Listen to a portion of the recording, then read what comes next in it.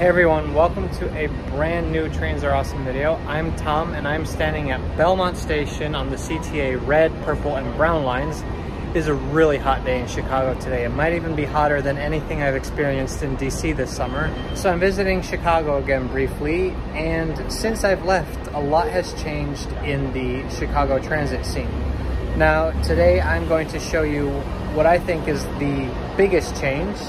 It's not the fact that the buses have changed the way their screens look. It's not even the fact that part of the blue line is completely ripped up. Today, I'm going to show you the progress on the Red Purple Modernization. So what is the Red Purple Modernization? So the Red Purple Modernization program, or RPM as I will call it from now on, is part of a larger program to improve the CTA Red Line called Red Ahead. The Red Line is the busiest of all the L lines, and in some places it is still reliant on century-old infrastructure. On the south side, the line will be extended down to 130th Street, but RPM, and thus today's video, focuses more on the north side. Here, trains use the tracks of the old Northwestern Elevated Railroad. The oldest parts of the line date back to 1901 and the rest to 1908. Back then, the section north of Wilson was at ground level, but in 1922 that part was elevated to match the rest of the line. The goal of RPM is to replace these aging elevated tracks. The project is split into two phases. Phase 1 tackles the area just north of Belmont, as well as the tracks between Wilson and Thorndale.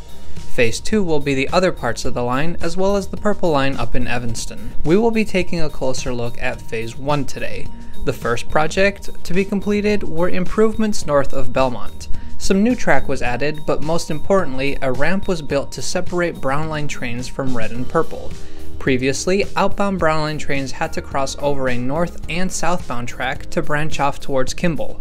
Since November 2021, when the new flyover was delivered, trains no longer have to wait for each other at this choke point. Now for the tracks between Wilson and Thorndale. Originally, there were 4 tracks. The outer tracks were for Purple Express, while the inner 2 were for Red Line local trains. In 2021, Lawrence and Berwyn stations were temporarily closed. Argyle and Bryn Mawr were also demolished, but given new temporary stations. Trains began to use only the 2 western tracks. The eastern tracks were torn down and replaced with a new concrete structure. In the summer of 2023, that new structure was finished. Trains shifted over to the 2 new tracks, and now the western tracks are being demolished and rebuilt in the same way. Lawrence and Berwyn are still closed, while Argyle and Bryn Mawr have once again received new temporary structures. Ultimately, there will be 4 flashy new stations on this line, but today I'm here to visit the new temporary stations that just opened. My Red Line train is about to get here, and we're going to take it to see some of the construction.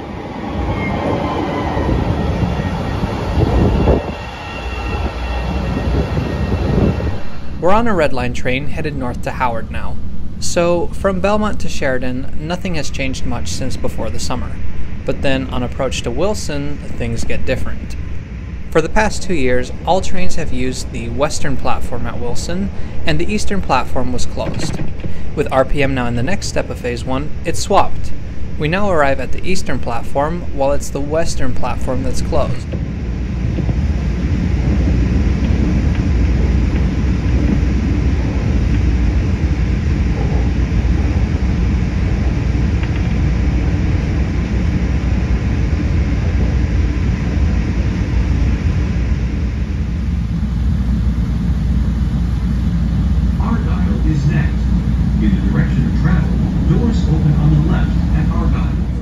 Soon we see the new viaduct. This is getting exciting.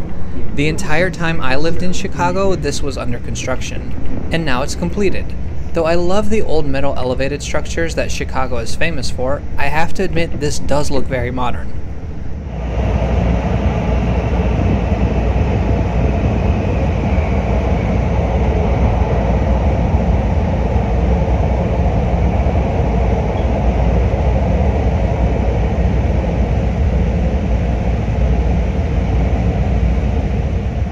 We'll check out the Argyle temporary station in a little bit, but first let's go all the way to Bryn Mawr.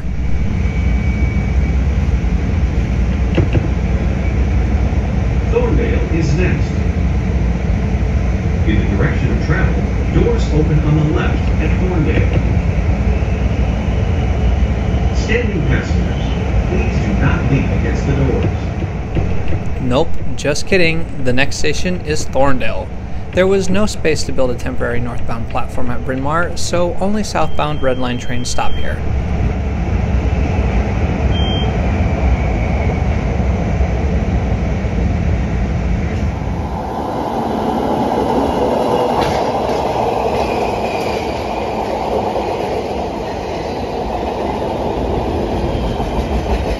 Looking out the side windows, it's clear that they've already come a long way with the demolition.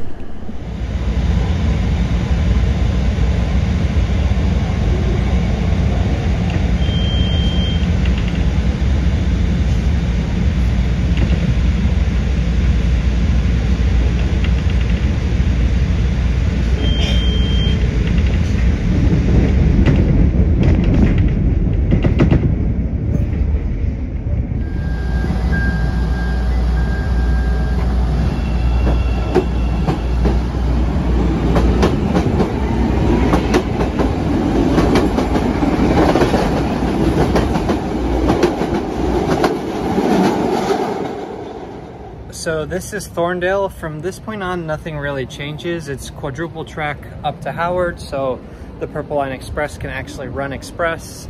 But it was like that before the big change. The change, of course, was between Wilson and Thorndale. From the end of the platform here, you can get a view of where the new tracks and the construction zone begin. Taking the train on the new tracks was nice. They look really good, but also the ride felt a little bit smoother and definitely quieter. I think it'll be an improvement for the neighborhood. Now, you'll have noticed that we didn't stop at Bryn Mawr station. That's because there's no space for a northbound platform at Bryn Mawr. So we're gonna take a Red Line train back to Bryn Mawr and explore that temporary station next.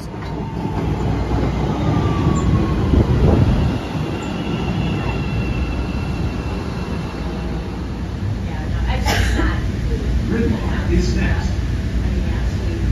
In the direction of travel, doors open on the right and quiet.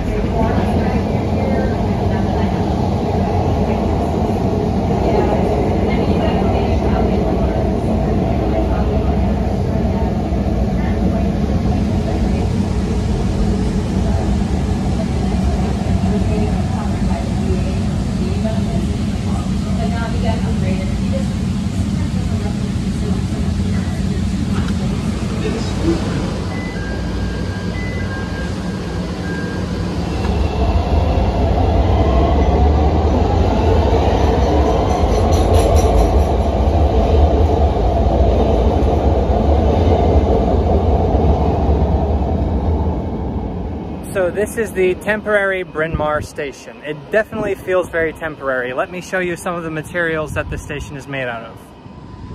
All right, so that's wood. These floors are also wood. If you look at the station sign, that's definitely like a printed canvas type material that's cheaper than the regular signs.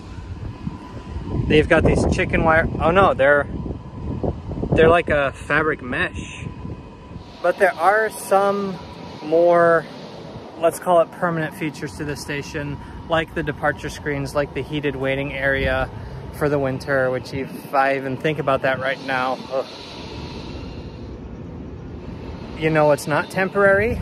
Those tracks over there. That's brand new and built to last.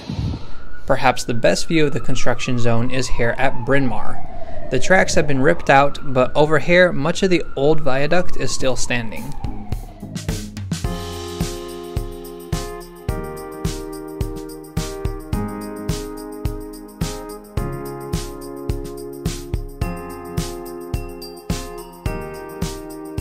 Let's head down to the equally temporary station building.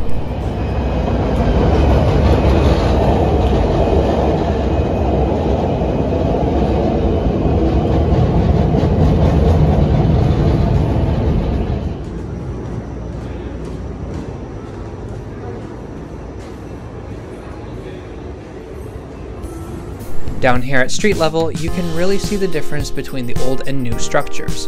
Eventually, there will be a tall, 4-track concrete structure here, complete with a new building. but now it's all wood. So even downstairs, it's all made out of wood. Even the little station attendant's office, it's kind of weird. What I do like is that they gave the outside this bright red color, the big CTA logo, makes it look still somewhat official and professional, even if the inside does kind of look like a construction zone. Yeah, I like it. I mean, it's good that it's temporary, but for something temporary, it looks really good.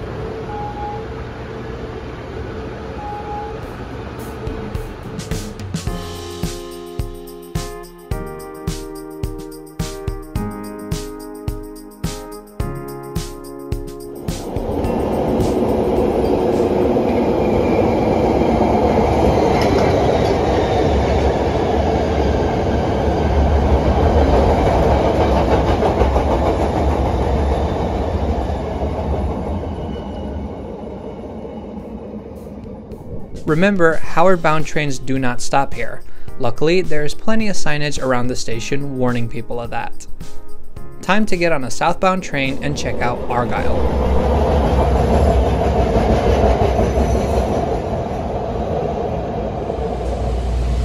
This is Argyle.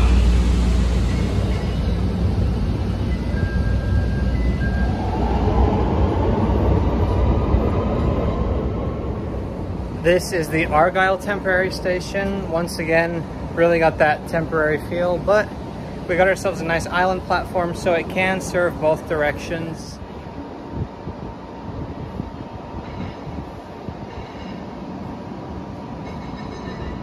With the staircase in the middle of the platform, it gives us a cool opportunity to take a look under this temporary wooden platform, and to safely get up close and personal with the tracks.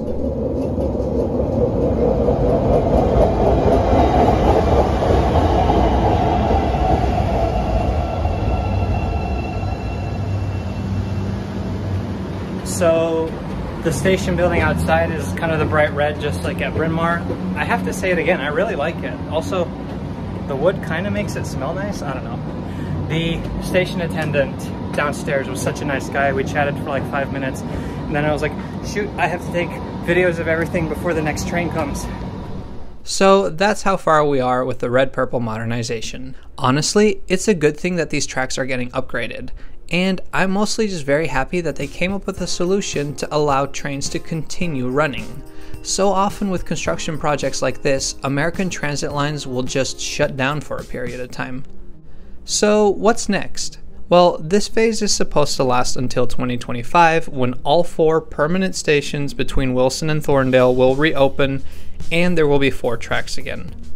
Meanwhile, the CTA has begun their study for Phase 2, which includes the remaining sections of Red and Purple north of Belmont. Once the study is completed at the end of the year, environmental reviews and engineering can begin. The future will hold upgraded stations and tracks, but the CTA is also considering other improvements, like extending Red Line trains to 10 cars from the current 8. We shall see what happens. Thanks for watching. If you enjoyed this video, please subscribe to Trains Are Awesome. There's never been a better time. I'm about to release some exciting new content. We'll see you next time.